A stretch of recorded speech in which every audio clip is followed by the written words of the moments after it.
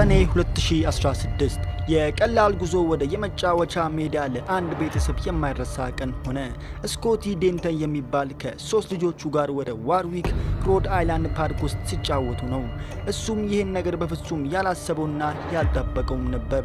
ወደ መጫወቻ ቦታም ለመቅረብ የሚያስፈራ ነበር ይላል።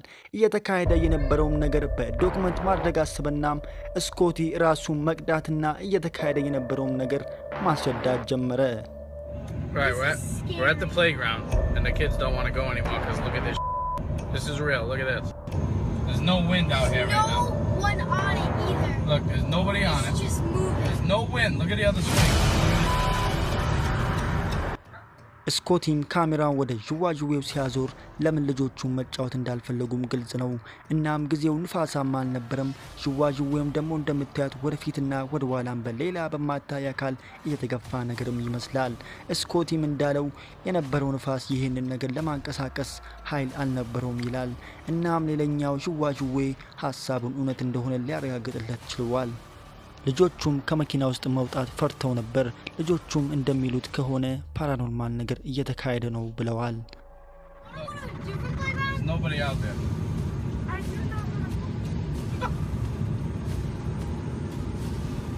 Go start real. With the other swing people. Look, ain't nobody here, dude. It's a joke. Nobody. እናም የዩቲዩብ ተጠራጣሪዎች ይህንን ነገር ከባድ ንፋስ ወይም የታቀደበት ድርጊት ነው ብለው ማለፍ ችለዋል። ለሌሎች ደግሞ ጥያቄ ሆኖ መቅረቱ ነው። እናም ከፌስቡክ ኮሜንትም ሌሎች ሰዎች ይህንን ተመሳሳይ ድርጊት እዚህ ፓርክ ውስጥ ማየታቸው ነው። እናም የተጠለፈ ወይም ሃውንትድ ፓርክ ማለት ችለዋል።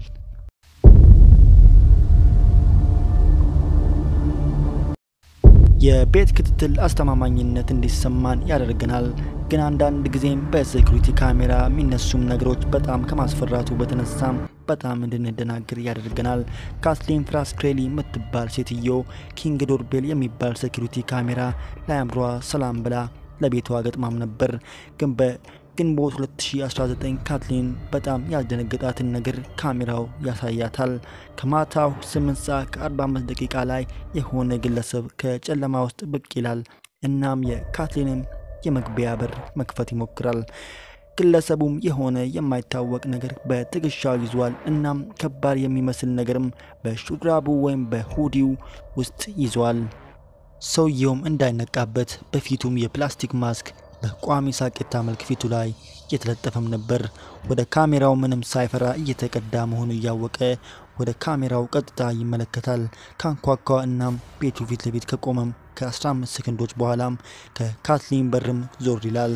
ይሄም የእጁን አሻራውን ከቤቱ መክፈቻ ላይ ከጠረገ እና ካጠፋም በኋላ ነው። ይሄ ማስክ ያደረገው ግለሰብም ካትሊን ቤት መሆኗና አለመኖሯ ልብ ያደረገ አይመስልም። ግን እሷም ቤት ነበረች። እሷም ያለፍራቻም ከደረጃዎች ወርዳ ወደ በሯ ሄደች። እሷም በሩ ጋር ስትደርስ ሰውየው በቤቷ አጠገብ የነበረው መኪና ውስጥም ነበር። ከመስኮቷ ወደ ውጪ ጮክ ብላ ምን ልርዳ በማለት ጠየቀችው። ድጋሚም ተመሳሳይ ጥያቄ ጠየቀችው። ግለሰቡም ካትሊን ሌላ ነገር ሳታደርግ ፈጥኖ ከሰፈሩ ወጣ። ካትሊን ጉበኙ በመጥፎ ዓላማ እንደመጣ ነው የምታወራው። የእጅ ሸራቸውን በማጥፋታቸው ባሻገር ይህ ክስተትም የሰፈር ሰዎችን በራቸውን እንዲቆልፉና ሴኩሪቲ ካሜራ እንዲያስገጥሙ አነሳስቷቸዋል። የሀገሩ ፖሊስም ይህ የሚያስፈራ ክስተትን ማየት ችለዋል። ግን ማስክ ያደረገው ግለሰብን ማግኘት አልተቻለም።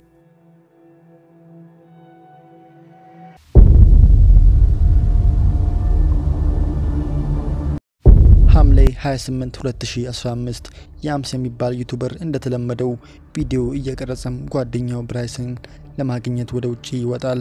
እሱም እንደበፊቱም የተለመደውን ቪዲዮ ሊሰራ ወጣ። ከቪዲዮም እንደምናየው ያምስና ብራይሰን ኳሱን ለያምስ ትንሿ ውሻ እንድትጫወት ሲወረውሩም እናያለን።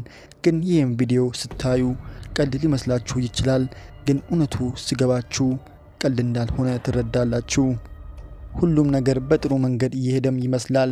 ያምስና ውሻዋ አብረው ሲጫወቱ ይሄም በአቅራቢያው ያለ ነገር በድንገት ትኩረቱን ሳበው እና እሱም ያየው ነገር ብራይሰንም ከተታየው ጠየቀው። ከሴኮንዶች በኋላም በጣም ግልጽ ሆኖ ሊታያቸው ጀመረ እና በአካባቢው ብቻቸውን እንዳልሆኑ ተሰማቸው። ደግሞ ደስ የሚለው ነገር ልጆቹም በጣም ብልህ ናቸው። ውሻዋን ይዘው በፍጥነት ወደ ቤትም ገቡ።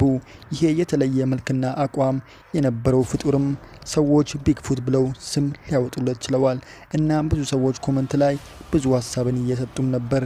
ይሄ ቪዲዮም ከተለቀቀ 7 ዓመት ሞልቶታል፣ ግን ተጨባጭ ማብራሪያ ሊገኝለት አልተቻለም።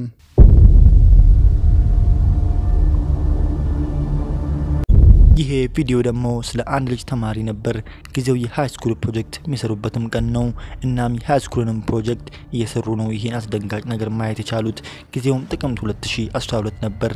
ዋት ኢዝ ዛት ኦና ዩቲዩበርም በመግለጫው ስር እኔ የወንድሜን ፕሮጀክት እየቀዳው ነበር እና ቪዲዮውን ደግሞ ሲያዩት ግራ ገብቷቸው ነበር። ለልጁም ይሄ የለቀቀው ቪዲዮ ግልጽ ይሆንለት አልነበረም። እስኪኛ ቪዲዮ ምን እንደሆነ የምንቃኝ ይሆናል። The biome we chose was the taiga border forest, which is located in Russia, northern Canada, and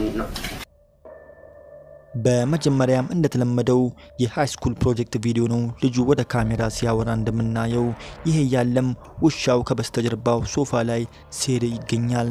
ግን በመስኮት በኩል የታየው ነገር ነው የሰውን ልብ ማቆም የቻለው።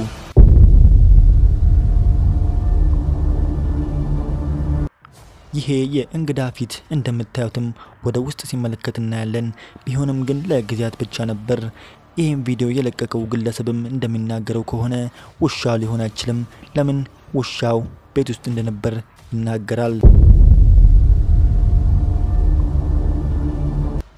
እስከዛሬም ይሄ ዩቲዩበርም የዛን ጊዜ የነበረው ነገር ሊገባው አልቻለም እና ምንም ይሁን ምን ይሄ ነገር ወደ ሰውየው ተመልሶ እንዳይመጣ ተስፋ እናደርጋለን።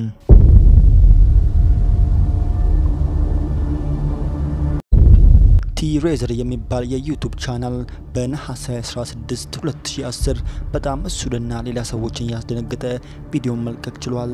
ይሄም ቪዲዮ ጨለማና አስፈሪ ጫካ ውስጥ ደፍሮ መግባቱ ነው። ይሄም ከጓደኞቹ ጋር በእኩለ ሌሊትም ነበር የፓራኖርማል ወይም የመንፈስ ጎስት የምንለው ነገር በካሜራ ለመቅረጽ ተስፋ በማድረግም ነበር። በመጨረሻም የቀረጹትም ነገር ግን ከሐሰቡትም በላይ ሆነ። ቲግሬገር 88 ይህንን ሁኔታ በዝርዝር እንደገለጸውም እሱና ጓደኞቹ ስለ ፓራኖርማል ወይም ስለ መንፈሳዊ ነገሮች ማወቅ ስለሚፈልጉም ነበር። ይሄም ሆኖ ግን ይሄም በስህተት አብቅቷል። ቲግሬገር እንደሚያሳየን እነዚህ ፎቶዎች የዛን ጊዜ በጫካ ውስጥ የተነሱትን ነው። ምንም የሌለባቸውና ንጹህ ፎቶዎችን ነው የሚያሳየን። ግን ይሄንን ፎቶ እስክታዩ ድረስ ነው።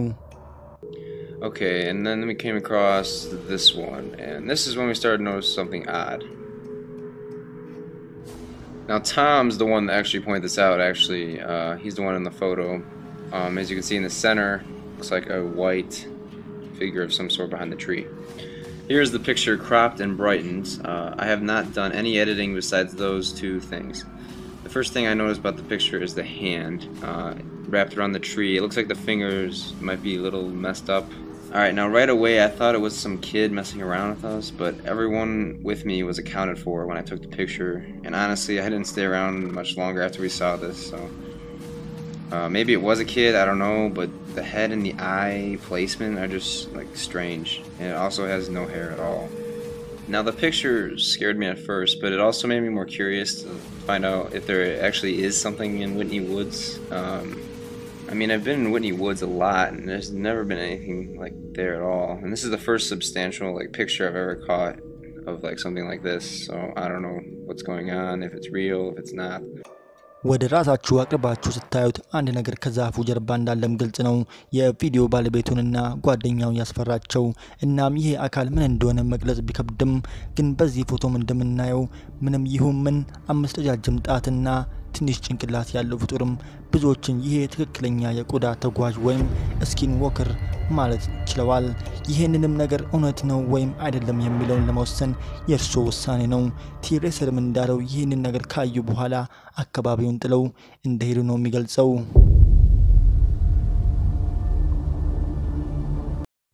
ቪዲዮንም እስከ መጨረሻ ስለተመለከታችሁ ምስጋና ይድረሳችሁ እና ሌላ ጊዜ በሌላ ቪዲዮ እስከምንገናኝም ለሁላችሁም ሰላም እመኛለሁ።